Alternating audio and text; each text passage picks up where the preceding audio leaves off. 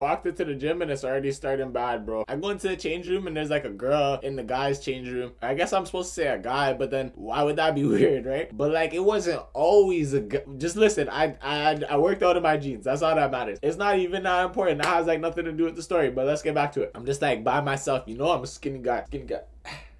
Right? Curling my 30s.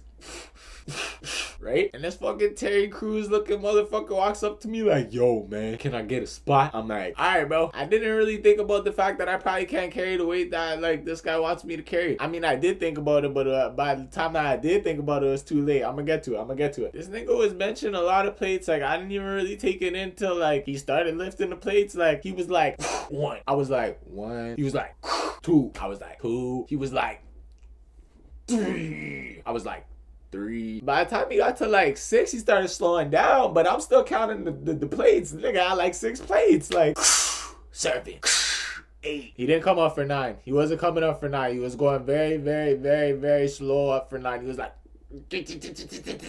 at that point, I knew I had to check in. So I'm there. I'm like, and he's like, right? And we just sitting here like, this is a really fucking scary position because, like, I'm like, I don't know if we can get it, like, you know, and it gets so bad to the point that this shit starts to go down and it's actually on him. It's on him at this point. And he's like, right? And I'm like, oh my God, I'm sorry, right? And then this other Vin Diesel looking ass nigga comes. I'm thinking I killed Terry Crews. Like, everybody likes Terry Crews. Everybody hates Chris, but they like Terry Crews. So I'm like, fuck. But we get it up. And then, like, I'm thinking like he probably mad or something. Like he probably upset that I couldn't carry this shit.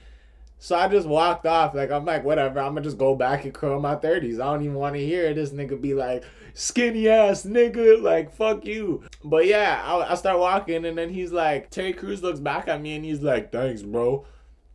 And I'm not gonna lie, like, I took that as, like, very, very, very, very disrespectful. Because, like, obviously this was a failed mission. So, like, you're saying thank you. Like, what you trying to say? Like, you basically calling me a bitch. So, I grabbed the 30s that I was curling before. And I chucked that shit at him. I said, fuck you. The shit hit his eye, but it started. I feel like it really hit his brain because he started going, like, oh, this shit. I was like, damn. And I ran out to the Uber fucking James Bond style through the window and got away with it. And they didn't even know it was me. I still got my gym membership. But yeah, the moral of the story is don't pressure people to do things for you that you can't do for yourself. And think about it. Think about it. It makes sense. Don't forget to like, comment, and subscribe. You guys never like, never comment. You guys at least gotta subscribe. Like, what are you doing?